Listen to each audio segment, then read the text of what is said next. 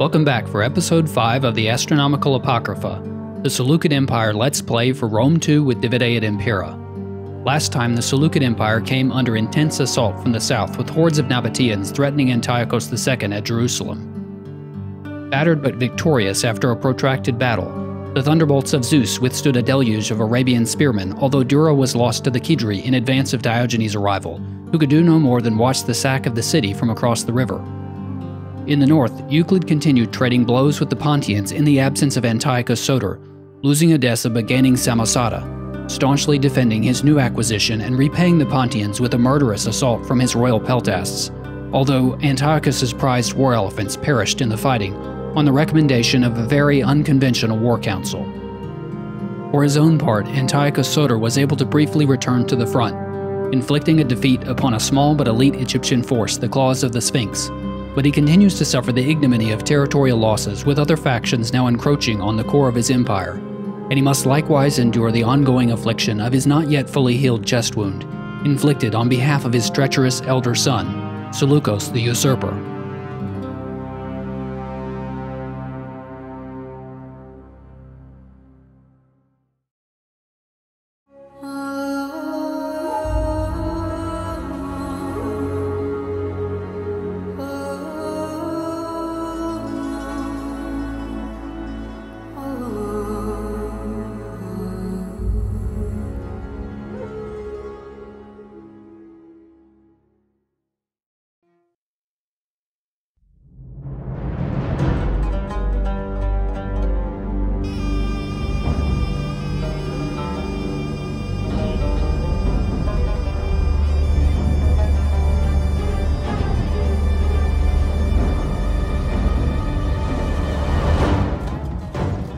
Where is he? He can't have gotten far, but soon the desert will cover his tracks. I hear his manacles. Look, there he goes. After him, don't let our prize get away. Why running away, Prince? Your father will surely pay a king's ransom to have you back. I doubt that very much, but try as you like. What is he talking about? I don't know. Shut up, Prince, and keep your head down.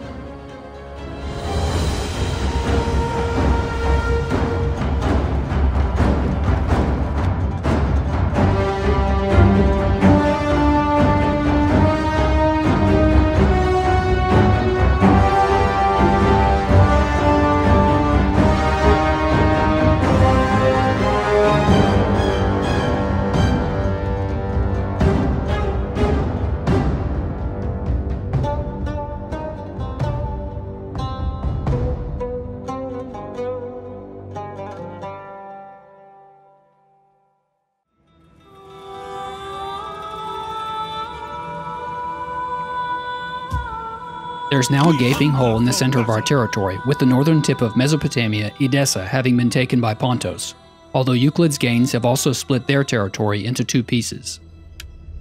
I'm still trying to work on some alliance with the Antigonids, who remain friendly, and I've worked them up to non-aggression, and now a military access treaty. I'm not willing to pay for defensive alliance, although I think they'll agree to it soon. I'm able to convince them to trade, although I'm not able to get any money from them since their interest wanes quickly when there's a fee involved. In Rome II, in contrast to Attila, you can't fine-tune your monetary requests, and even less so with the wealthier factions. Here the Antigonids are so wealthy it's either 2,000 talents or nothing. They won't pay the 2,000, so I shake hands on an even trade agreement. I'm reacquiring trade with Hayastan/Armenia, who also remain our defensive ally and partner in the war on Pontus. And I can also get another trade agreement with Epiros, the shipping lanes now clear of Cypriot and Ptolemaic intrusion for the most part. Having repelled the Pontians, but with the Dragons of Bel-Marduk in relatively poor shape, Euclid recruits some more cavalry which thankfully are available due to the existing Greek culture and buildings in Samosata. Having significant funds at my disposal currently, I set him up with some relatively powerful citizen cavalry, and I add a couple of Machairophori melee swordsmen to round out the roster, while pruning and merging the depleted regiments already in the army. I temporarily raise a new retinue of royal peltasts for the seaworthy Admiral Cordelian, since Galatia et Cappadocia is on the verge of rebellion, although I don't ultimately wind up putting him to much use. Eurydice attempts to poison the wells at Petra, and although she has success, mousing over the garrison, it appears to have done literally nothing. I'm not sure what to make of this. I know her philosophic trait reduces the effectiveness of poison, but it seems her ability has been crippled entirely for some reason. Last episode, we had one of the local magistrates begging for assistance with his barren lands in the wake of a failed harvest. He says this can't happen 2 years in a row, and we'll now hear his appeal. There's a 15% penalty to agriculture from this event, but we have the option of fertilizing the land, irrigating the land, or of praying to the gods to ward off future disaster. Or we can simply do nothing in the face of this crisis. Antiochus, though religious, is a pragmatic man, and the Seleucids are known for their aggressive approach to engineering the local situation to suit their needs. And I think we should alter the flow of water to ensure a bountiful crop next year, so I choose irrigation. With what's left of my surplus of funds, I invest in another regiment of phalangitai pikemen for the hammers of Hephaestus as they stare powerless across the river at the quite well-defended former Seleukid-controlled city of Dura, now in the hands of the Qidri. During the intern phase, there's some movement by our Armenian allies on their way toward Edessa, which concerns me, although there's little I can do, and a tremendous number of Parsa forces have crossed the border into Mesopotamia. Even more concerning, although they ostensibly remain friendly for now. We've now got new rebellions underway in 2 provinces, Commagene and Judea.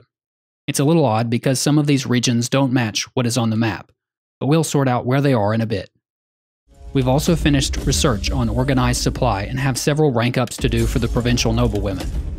In Syria, Antiochus' summer labor to redirect the water for irrigation has resulted in an excellent harvest. A, quote, bountiful hunt, according to the event. Probably a typo.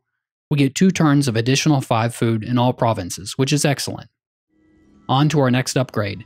I'm going to continue on with military investments, starting with engineering that will let us get the workshop and some engines of war to help out our conquests. As a result of his ruthless but some would say necessary killing of his treacherous eldest son, Antiochus has gained a new household follower, his own son's executioner. I try one more time to sabotage the garrison at Petra by poisoning them with Eurydice, but again, inexplicably, no casualties are suffered in spite of a successful attempt. Eudokia also tries her luck against the Egyptian spy at Jerusalem, but to no effect. There are nearby rebels gathering forces and raiding, but Antiochus II leaves them alone for now to muster his own levy forces. I continue building up the Dragons of Bel-Marduk, feeling that they aren't yet quite strong enough to push in either direction of Pontus' territory, and likewise the hammers of Hephaestus add a couple of light cavalry to strengthen their defense of the northern bank of the Euphrates River. During the intern phase, more movement by Parsa through Mesopotamia, and there's more rebel activity in Asia Minor. We get a new mission to defeat the Pontian army, the ravaging chimeras, although I'm not sure we'll be able to reach them in a timely fashion, as Armenia have made good use of their turn to capture Edessa and are now in range to eliminate the Pontos army themselves. This is a big disappointment, more so for the city than the mission, as I won't be able to reclaim my own settlement without making an enemy of Armenia, an enemy I can't afford right now. Euclid and the Dragons of Bel-Marduk track down and then eliminate the rebels outside of Samosata, and the dragons take relatively light casualties in an auto-resolve. I've almost finished building up the dragons, but I add just a couple of hoplite regiments to the mix, while the hammers of Hephaestus are now approaching a more respectable roster, adding still more melee and pike infantry to their ranks. Antiochus II then takes care of the other rebels at Judea, or Jerusalem, or northern Nabatea, or Seal Syria, or Palestine, or the southern Levant, or whatever it happens to be called on a given day.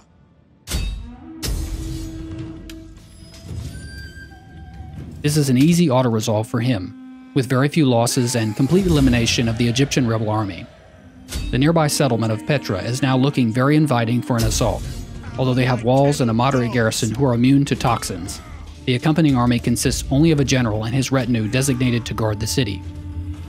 The balance bar is in my favor, but the auto-resolve suggests I'll suffer terrible casualties, so I'll soften the defenders with a couple turns of siege, while Antiochus and his capable men of the Thunderbolts craft some ladders and a battering ram. Her skills of no use in Petra.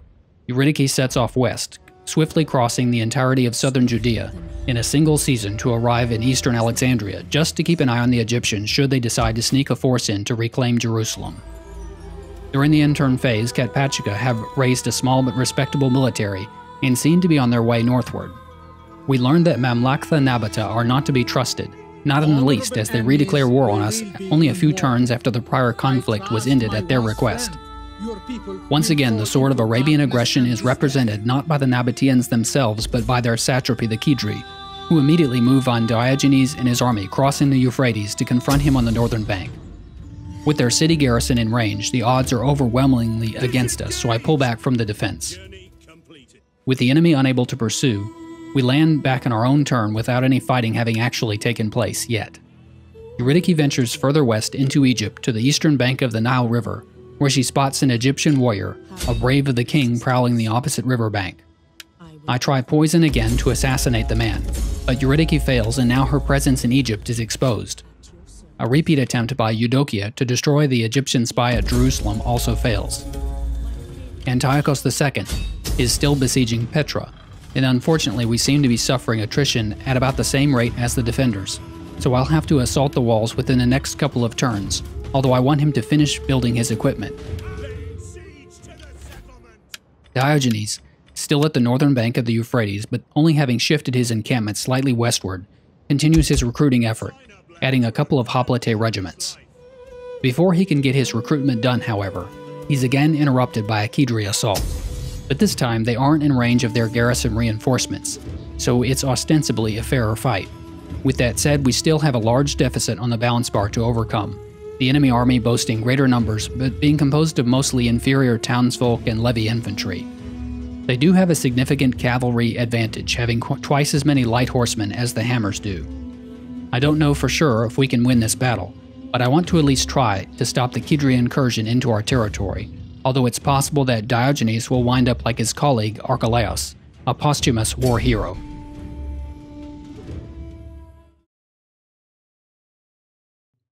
It looks like the enemy already made the river crossing at the bridge several miles downstream, so we'll be fighting a regular field battle, not a river crossing. There's a gentle slope to the battlefield, and we're in command of the high ground of this gentle grade. I set up on the western half of the deployment zone, facing south, with Diogenes and his companion cavalry hidden along with the adjacent light skirmish cavalry in the small patch of trees on the southwestern corner of the deployment zone. The rest of the army sets up with a screen of archers followed by spearmen, pikes, and swordsmen to the general's left. The enemy are seen marching toward us in no particular hurry, making a slow, determined advance on our infantry position, with a fairly balanced line similar to our own, with the regular footmen preceded by skirmishers. I'm counting on my pikemen to hold the line here, while the Machairophori and the cavalry do most of the damage. I put my pikes into a wall formation and shift the army rightward, into a tighter formation so we can focus on their western flank. Unfortunately, Diogenes' ruse is quickly up, as his men are spotted amongst the trees, and he sets off with the rest of the cavalry to turn the enemy's western flank if possible. The battle starts off as you might expect, with the archers trading fire, as the pikes shuffle into position, but I manage to swing my Machairophori around to the western end of the enemy position, where they clash with the Arabian spearmen. The Machairophori, although not particularly well armored, should perform well against low-quality spearmen, and as the hand-to-hand fighting gets underway, Diogenes and his horsemen make an effort to engage the enemy skirmish cavalry. My own archers rain arrows into the mass of enemy spearmen fighting my swordsmen, and as Diogenes encourages his low-morale skirmish cavalry to defeat the Arabian light horsemen, the second unit of Machairophori heads right into the heart of the enemy line. I refocus my archer fire on the oncoming enemies on our left flank, including the remaining 3 Arabian skirmisher cavalry.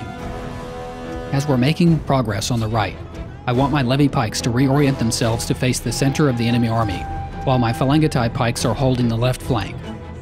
The Machairophori continue their excellent work, biting hard into the western enemy flank, although I know they can't keep up the pressure indefinitely due to fatigue and their light armor. Our light cavalry pause to toss some javelins into the melee to give our infantry a bit of a boost against the Arabian tribal spearmen. Meanwhile, our front line of pikes have confronted the vanguard of the enemy line in a slightly messy engagement, although we're still maintaining a slightly jagged front line of troops. Diogenes himself heads in for a flank charge against the Arabian tribal spearmen, a bold if risky gambit, while his less enthusiastic skirmish cavalry continue to launch their javelins. Under the continual assault of sword and javelin, the right side of the enemy army is beginning to collapse, several units wavering or routing, and Diogenes orders his retinue in for another cycle charge. After pulling back briefly toward the enemy rear, Diogenes watches as the Makarophori close in and the enemy right-hand flank continues to crumble, and he strikes even deeper into the Arabian formation. As the enemy have begun to buckle under the pressure of the assault, having been pushed back from our central line of levy pikemen, I order the pikes forward slowly as the archers continue the ranged duel with their enemy counterparts. It seems that the skirmish cavalry on both sides have exhausted their ammunition, although this has led to a suicidal frontal assault on one of my pike phalanges by the enemy skirmish cavalry. Although it should be noted by this point, my phalangitai pikemen are severely depleted and in danger of routing at any moment, so it's quite possible that they gambled on the shock of their charge to turn the tide. I have almost all of the enemy spear regiments in retreat now, although Capusa, the enemy general, and his retinue of Sabaean nobles are still at full strength, and just now engaging my Makarophori swordsmen. My archers focus fire on the last remaining regiment of spearmen left behind by their fleeing comrades, and the bulk of my infantry swarm around Capusa to surround the enemy general and his retinue. Among the chaos of the disorganized enemy retreat, Diogenes breaks another unit of Arabian skirmisher cavalry, and then sends his own accompanying regiment of light horsemen into the adjacent enemy archers, while his own retinue crashes into another regiment of fleeing spearmen, shattering them. There's tremendous carnage as Diogenes and his horsemen ride rampant through the fleeing Arabian infantry, our own general and his men trying hard to keep up the pressure, as there's still a considerable number of infantry regiments that could prove dangerous if they rally. Meanwhile, Capusa and his own retinue of heavily armed noble spearmen are really holding out well against my infantry in spite of being surrounded on all sides. I focus all the infantry I have, swordsmen, pikes, and archers, on the Arabian general's bodyguard. Although I've lost 3 of my phalangitai pike regiments, and one of the Makarophori units is also in retreat. 2 of the enemy spear regiments rally at the periphery of the battle and turn on my remaining light horse unit, who are themselves now forced back, being no match for an organized regiment of spearmen. It starts looking even worse, as 3 of my archer units have exhausted their arrows and Capusa breaks the other Makarophori regiment, along with one of the levy pike units, and 2 of my archer regiments throw down their bows, draw their daggers, and charge into a suicidal melee with the enemy general's bodyguard. In desperation, Diogenes and his horsemen break off their pursuit of the fleeing Arabian archers and wheel their horses around toward Capusa's retinue. My remaining regiment of light skirmish cavalry have already closed range with the enemy general and add what impetus they can with the charge into the general's flank. Although the charge itself does relatively light damage, the morale shock is enough to cause Capusa's retinue to begin wavering. It's just enough that the successive charge by Diogenes and the heavy shot cavalry is devastating, breaking the Arabian general's bodyguard and scattering the men before the thundering hooves of the Greek cavalry. It doesn't take long to shatter the Arabian general's retinue completely, although Diogenes isn't afforded the time to chase down the general himself, as now 5 Arabian spear regiments at varying strength have regained their composure with their general's life at stake and are now returning to the fight in waves. The first 2 encounter my levy pikemen and the now arrowless archers in what has degenerated into a small but desperate scrappy fight for control of this patch of desert near the Euphrates. The archers and the pikes overpower the first unit of spearmen, and Diogenes quickly crushes another with the charge into their flank. Victory is now within reach, but the situation is still quite dicey. Diogenes withdraws before another unit of spearmen, just long enough for my archers to fix them in melee, then quickly brings about his cavalry for a murderous rear assault.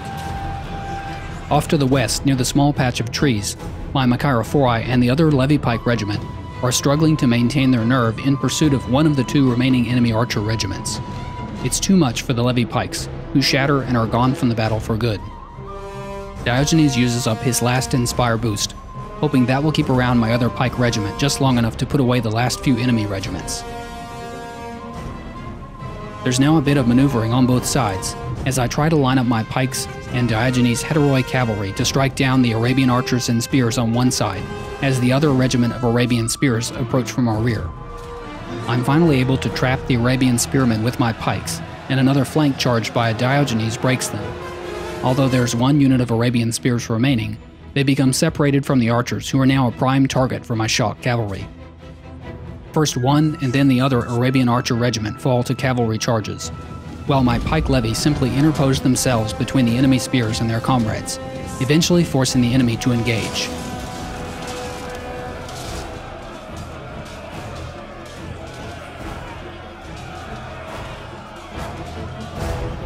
I'm just like the rest of you fellows.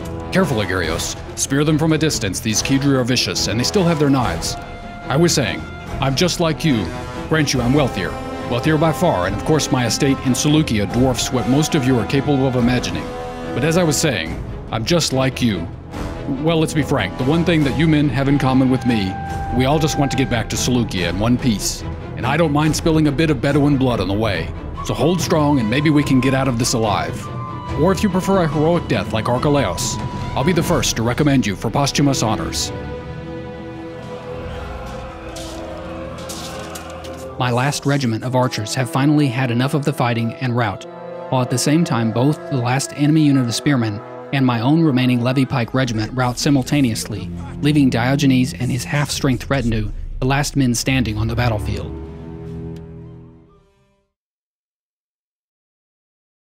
We almost couldn't have cut it any closer, losing over 2,000 of our own men, but killing over 3,200 of the enemy in reprisal. Other than the pikemen, who mainly served to hold the line, virtually every other unit got loads of kills, with each archer regiment getting between 150 and 230 kills, the light cavalry getting 300 to 400 kills each, and Diogenes' own retinue achieving a staggering 900 kill count. It looks like we managed to wipe out all of the enemy regiments, except just one spear unit and the enemy general himself, who appears to have escaped just by the skin of his teeth. They head back to Dura, but Diogenes has held the Euphrates against a tremendous Arabian assault, and he lived to tell the tale. Rhodes offer us a military alliance, and I accept. I might one day want to push my way into Greece, Thrace, and Macedonia. But I like having a couple of allies in the Mediterranean for now, to dissuade any mischief by Egypt. Lo and behold, Antiochos II has finally returned to active duty, and it's no surprise that Diogenes has earned himself a rank up after the brawl by the river. It's time for Antiochos to finally take back his army from Euclid, who has kept the force in reasonable shape minus the elephants. Diogenes, who managed to hold off the enemy assault, gets a significant replenishment of his regiments, and as another benefit of holding his ground, his recruitment of the hoplite regiments went uninterrupted. So now we actually have a moderate-sized force.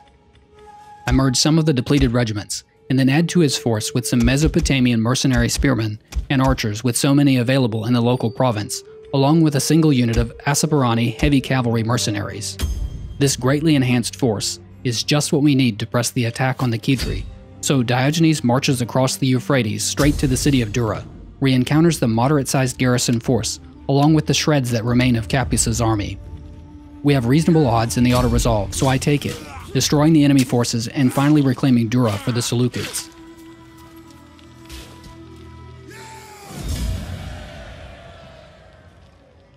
Although I like the mercenaries, I just can't afford them, so I go ahead and disband the Mesopotamian cavalry and the archers, although I leave the mercenary spears for now, while I recruit some of my own hoplite and archer regiments from the region. The small Pontos army we were supposed to destroy set sail from the remaining capital region into the Black Sea, while it seems our ally Katpatchika have arrived just ahead of Antiochos and the dragons to the walls of Sinope. The Katpatchikans, our satrapy, claim Sinope for their own territory, and wiping out the territories of Pontos, who live on only because of their fleet who embarked on the Black Sea. With our trade routes restored with the recapture of Dura, Drangiana are eager to restart our trade agreement, and we get a little monetary compensation for the money lost during the Qidri occupation as well. The Thunderbolts of Zeus continue to suffer attrition at the walls of Petra, and I do, as some have suggested, need to equip some of these armies with a baggage train when I get the chance, and I think this would prevent some of this from happening. Nevertheless, the attrition is mutual, and we now have a pretty good collection of siege equipment to take the city. I actually have a reasonable auto-resolve chance here, and I'll probably struggle to keep my losses as low as what the game would give me, but nevertheless, I'd like to fight this battle, since it looks like it could be a good one. Petra has an interesting map, with the settlement actually occupying a small part on the eastern half of the map, an east-west long-axis rectangle, with gates at the western, southern, and eastern walls. I'm going to focus on the western gate with my single battering ram powered by the Hoplite Regiment, while I have 4 ladders with Hyrcanian hillmen with which to confront the defenders at the wall, and 4 tortoises to protect my lightly armored but deadly Machaerophori and pike regiments. Antiochus II will command from the hilltop overlooking the assault for now, accompanying his Jewish slinger levies. I give the battering ram the slowest siege engine a small head start before I send my archers forward to begin trading fire with the enemies on the ramparts. With the ram halfway to the gate, I start trundling the tortoises forward, since I know these can take a bit more punishment than the ladders.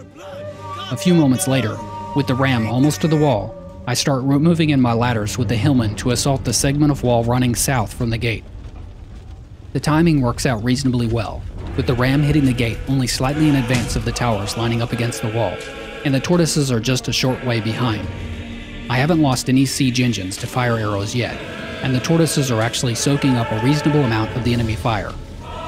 The ram makes quick work of the gate, demolishing it just as the first few Hyrcanian hillmen leap screaming onto the ramparts, brandishing their crude weapons against the enemy archers and spearmen lining the wall. The hoplite drop their battering ram and move out of the way for the Makarophori, who abandon their tortoise and charge through the gate to reach the first regiment of Egyptian spearmen. The hillmen are engaged in a bit of a struggle, although at least they are keeping the enemy on the walls busy, while my Makarophori do the real work of clearing the gate.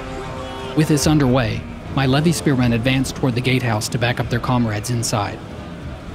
As my infantry stream through the gate, Antiochus moves forward to support the men, and the hillmen have driven the enemy archers back from the wall adjacent to the gate, although several enemy units remain to the south.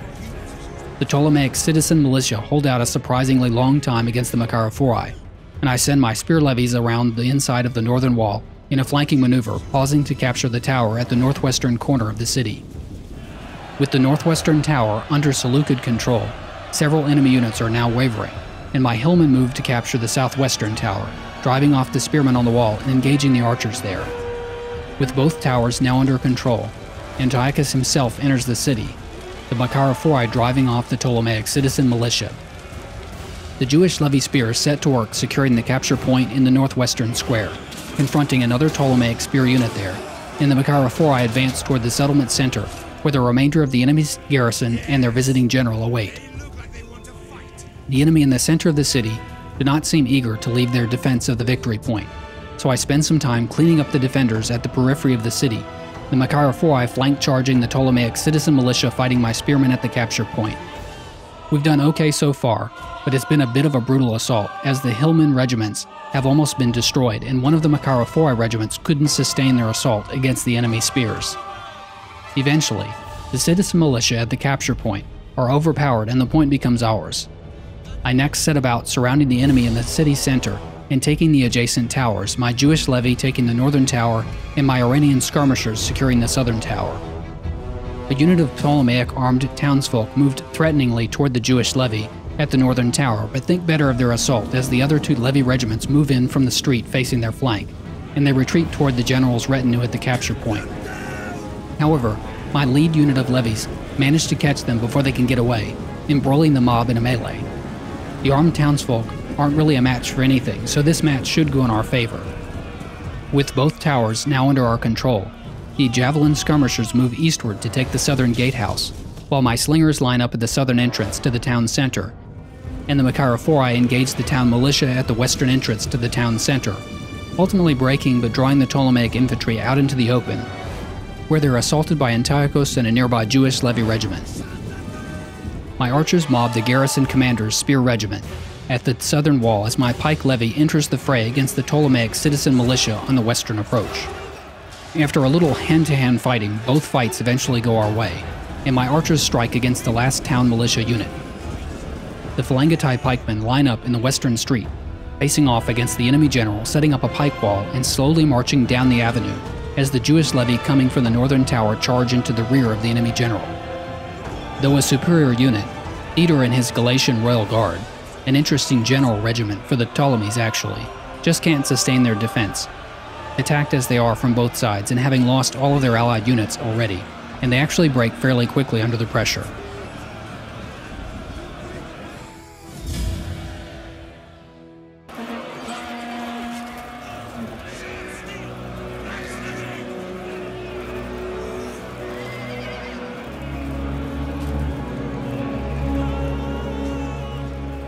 Don't let them kill all of those ferocious Galatian warriors. I need to speak to their leader. What in the name of Zeus is he doing commanding an Egyptian-Greek garrison in the heart of Nabatea? Ptolemy's alliance against us may be more broad than we suspected. We will have to strike into the heart of Egypt sooner or later, but for now send word to my father the king and await his reply. My brother's corpse is barely cold, and I do not want the king's caution to give way to paranoia. Round up the Jewish levies and put them to work reorganizing the defenses at once. Those magnificent tombs carved in the rock are for Nabatean royalty, and they may bridle at any Greek occupation.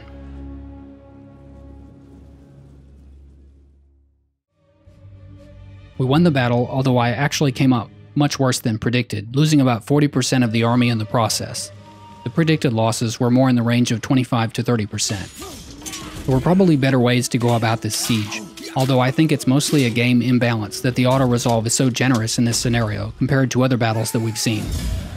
So we finally managed to kick the Ptolemies out of the Levant and open the way to the rest of Nabatea, while the Qidri are now vulnerable to an assault on their home turf as well. Antiochos II merges his depleted units and adds a couple more levy spearmen recruits, and he gets the night battle ability for himself like his father. Diogenes has replenished most of his army, and I feel confident now to disband the mercenary spears, replacing them with more of my own infantry soldiers. I don't really have a target in mind for Antiochos II and the Dragons of Bel-Marduk, with the situation in Asia Minor essentially stabilized, although I might try for Trapezoos, a Pontian ally and another potential port on the Black Sea.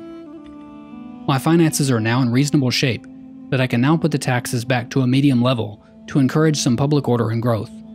I'm also able to secure a trade agreement with the Hagar, who own a port in the Persian Gulf, and reinitiate trade with the neighboring Muscat. The Empire is now in a more stable state than we've seen in quite some time. Although the war rages on with Ptolemy II Philadelphus, we've pushed his forces all the way back to their home province of Egypt, and both the Nabateans and the Qidri have been rebuked and are now on the defensive as we have a pathway open to their territories through Petra. Antiochos II has finally returned from his long convalescence to command the Dragons of Bel-Marduk, although the situation in Asia Minor has nearly stabilized with Pontus defeated and their ally Trapezoos now on our crosshairs. It remains to be seen whether his successful but audacious younger son and the stalwart Diogenes can capitalize on their recent gains to spread Seleukid authority to Arabia. Thanks for watching, and join me again next time for another episode of the Astronomical Apocrypha.